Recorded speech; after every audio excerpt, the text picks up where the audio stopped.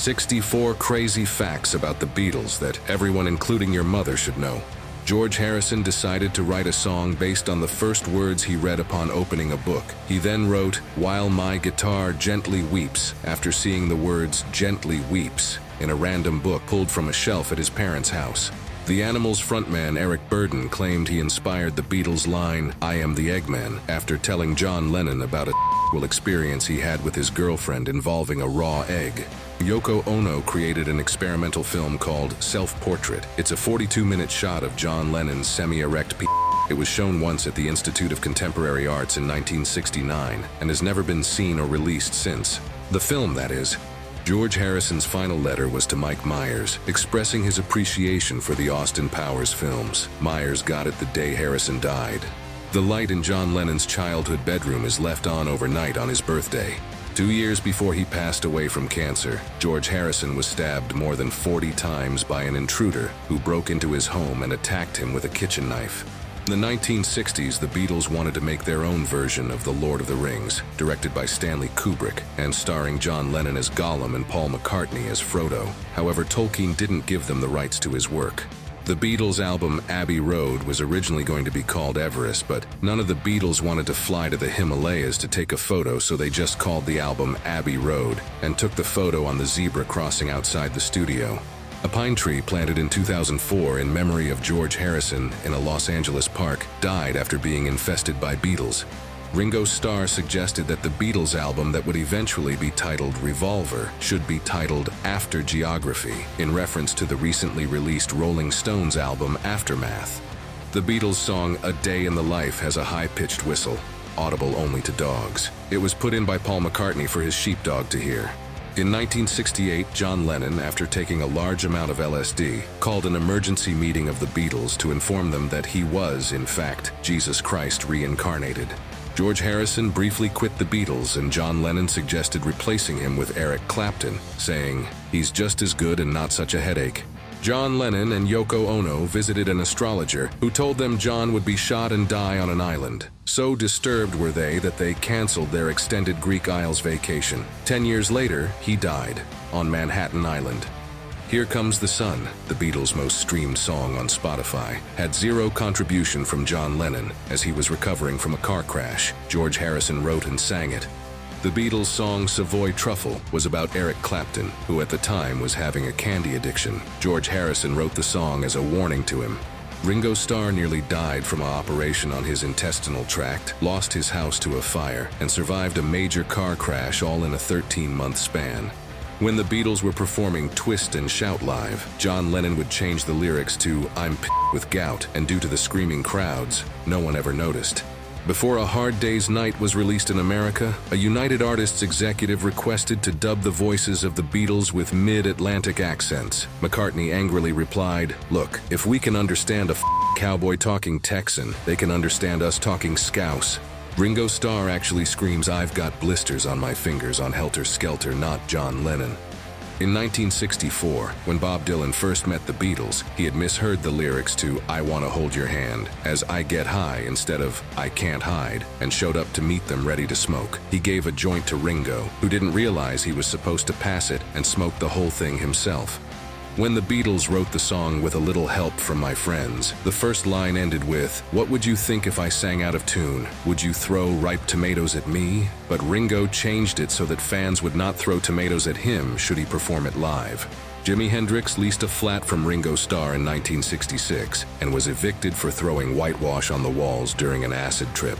John Lennon hated many of Paul McCartney's later compositions for the Beatles, calling it Paul's granny music. The Beatles got rejected in an audition for a record company. Despite performing 15 songs in an hour during an audition for Decca Records, the label believed guitar groups were on the decline and couldn't foresee their future success in show business. Before the Fantastic Four from Liverpool called themselves the Beatles, they were called Johnny and the Moondogs. John Lennon's middle name was Winston, after former British Prime Minister Winston Churchill. All four members of the Beatles were still in their 20s when the band broke up. Not only is Paul McCartney credited with playing the celery on the Beach Boys song Vegetables, but you can also hear him chewing on a carrot in Super Furry Animals song Receptacle for the Respectable. Just listen for the crunch. In 1965, the Beatles were banned from performing a gig in Israel by the government because the band provoked aggression and sexual stimuli and had no artistic merit. In 1996, Ringo Starr went to Japan to take part in an ad for a brand of applesauce. Why? Because Ringo means apple in Japanese. When Paul McCartney went to Japan, he was arrested and put in jail for 10 days. But he was trying to bring half a pound of marijuana into the country. What does help mean in Japanese? The famous Rolling Stone cover shot of a naked John Lennon curled against Yoko Ono was taken by Annie Leibovitz at the same apartment complex, and on the same day, Lennon was fatally shot. At 2 minutes and 58 seconds in the song Hey Jude, you can hear Paul McCartney shout hell as he screws up on the piano. The band thought it was funny enough to leave it in. George Harrison's song Blue Jay Way has led to the repeated theft of that street sign in Los Angeles. The song was written at a house on Blue Jay Way in the Hollywood Hills. Paul McCartney was mugged at knife point in Nigeria. The thieves made off with all the demo tapes for the album Band on the Run that he was down there to make. McCartney had to recreate the demos entirely from memory before the album could be remade. On August 13, 1966, in response to John Lennon's more popular than Jesus comment, a radio station in Texas held a burning of Beatles merchandise. The next day, the broadcast tower was struck by lightning, damaging much of their equipment and sending the news director to the hospital. In 1967, Paul McCartney forgot his passport when traveling to France to shoot a music video. He told the passport agents, "You know who I am, so why do you need to see a photograph of me in a passport?" And they let him through. Julian Lennon had to buy the letters he wrote to his father, John Lennon, at an auction because Yoko Ono wouldn't give them to him. When I'm 64 was one of the first songs Paul McCartney ever wrote in the 50s. By the time the Beatles recorded it in the late 60s, his voice had gotten deeper, so the vocals are sped up on the song to make him sound like a teenager. A student once sent John Lennon a letter stating his teacher was conducting a class analyzing the Beatles' songs. This act inspired the song I Am the Walrus, as the whole purpose of the song, according to John, was to confuse, befuddle, and mess with the Beatles experts. In the 1960s, radio stations refused to play Cher's first single, Ringo, I Love You, because they thought her low voice was a gay man singing a love song about the Beatles drummer, Ringo Starr. When the Beatles first arrived in Hamburg in 1960, they lived in a cinema. Lennon recalled that they'd go to bed late and be woken up by the sound of the cinema show, and that they'd try to use the clean ladies' lavatory, but old German women would push past them. The Beatles' song Michelle was inspired by one of Paul's favorite strategies to pick up girls. To increase his chances with the ladies at parties, McCartney would dress in all black and sit in the corner with his guitar singing songs in made-up French. Lennon encouraged McCartney to make an actual song out of it, and Michelle was the result.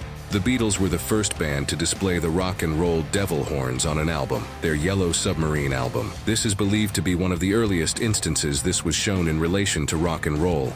The BBC banned I Am the Walrus for its lyrics Pornographic Priestess and Let Your Knickers Down. George Harrison made it clear that they weren't going to be dissuaded from being edgy.